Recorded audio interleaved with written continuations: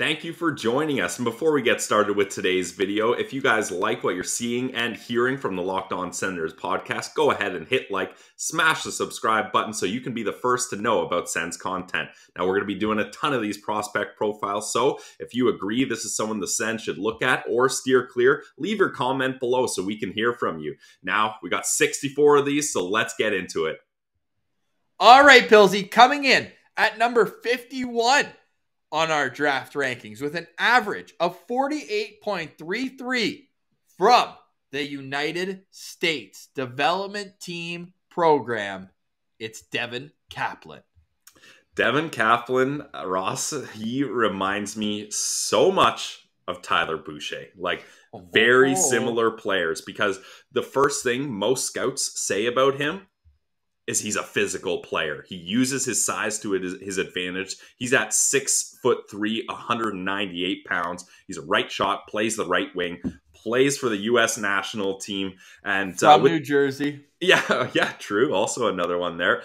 With the U18 team, he had in 53 games, 13 goals, 25 assists, good for 38 points. Then at the USHL level, in 22 games, he had 18 points. So a fairly consistent guy as far as points go, but he doesn't just look at the points. Like I mentioned, he's a physical guy. He's an aggressive forechecker, and I kind of, he's got like a honey badger type attitude. You know what I mean? Where they just go into the battles and just head down and full force. That's what he does with the loose puck battles along the boards, or especially in the corners. Like I found with the highlights I watched of him, Ross, where he excelled is when opponents had nowhere to go. And it's like, all right, the boards are up against you and I'm on your other side.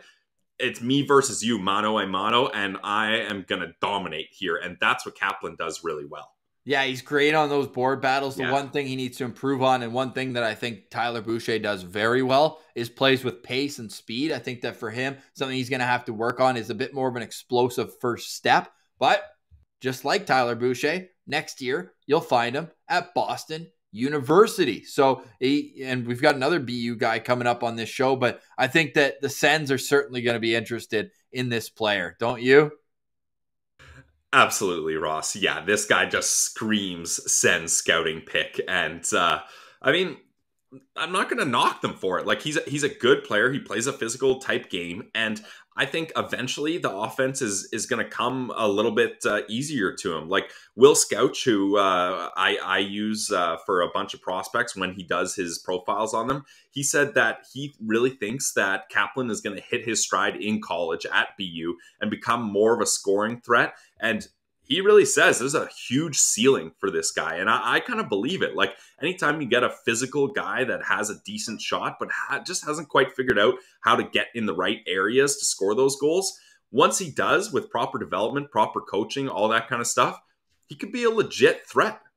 He's a right shot, right winger who's ranked 41st on Chris Peters' list, 48th on Bob McKenzie's, and 56th on Elite Prospect. So a little bit of a range there, but we've also got some guys who didn't rank him at all, and Scott Wheeler having him as an honorable mention on his list. But certainly the potential's there, and I love Will Scouch being on board with him because we know he's more analytics driven, and we've got a situation where, you know, sometimes these big physical players don't look that great in the analytics community. So I'm glad that that checks out. And for me, he's a guy who I probably wouldn't be too thrilled if they take him with 39.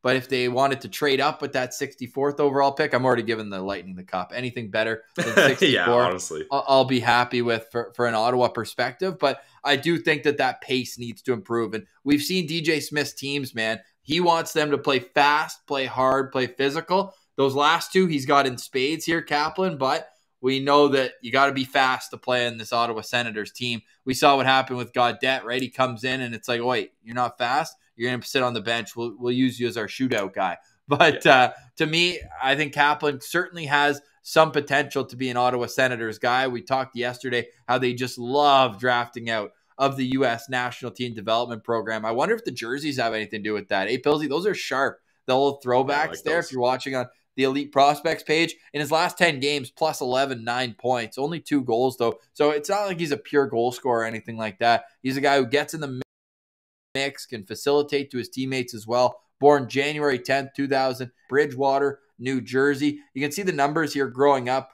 Always the best player on his team, 37 points in 20 games, point per game at the U.S. program in against his own peers at the under-17 team in his first game or his first year at the program. And then this year taking off even better as well. So I'm going to be really intrigued as he's going to Boston University in the fall. What do you think for the Sens? I know we said it's going to be a fit, but how much of a fit? How many stars for you for Devin Kaplan?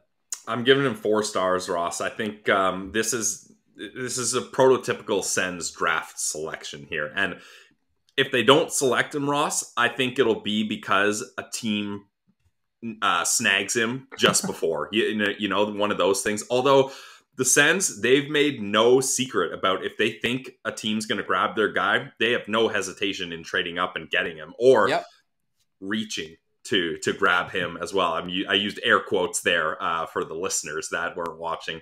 So I think, I would not be shocked at all.